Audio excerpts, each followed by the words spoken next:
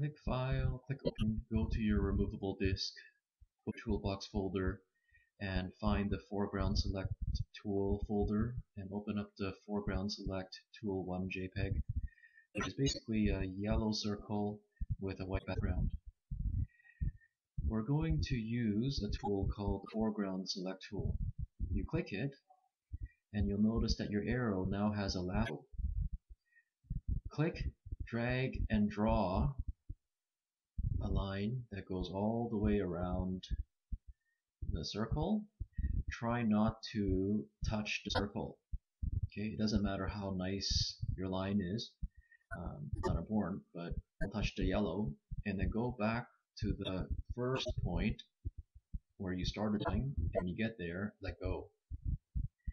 As soon as you let go of your mouse, your left key on your mouse, you'll notice that the background is covered in a blue mask.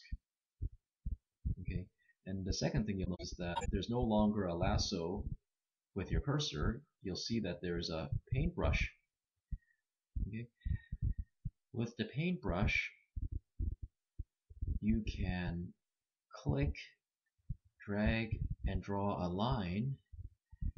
Okay, and when I let go of the left mouse button, watch what happens. We have basically selected the yellow circle. Okay, everything outside has been masked.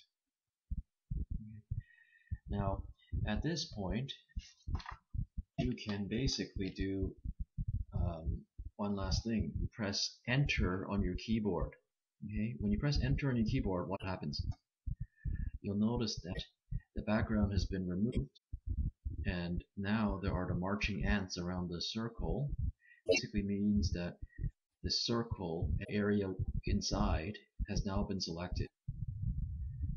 We can go into colors, for example, and go to hue, saturation, and we can drag and change the color of that circle. Okay, change the lightness or darkness, or how saturated or unsaturated the color is. But it only applies to what was inside the marching ants outline. Okay, so click OK, and then that's that.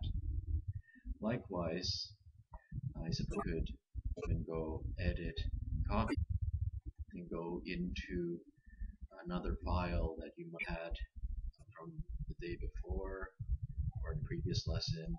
You can go edit, paste, and using the move tool, basically you can add that circle to another image that you already have. Okay. That's that.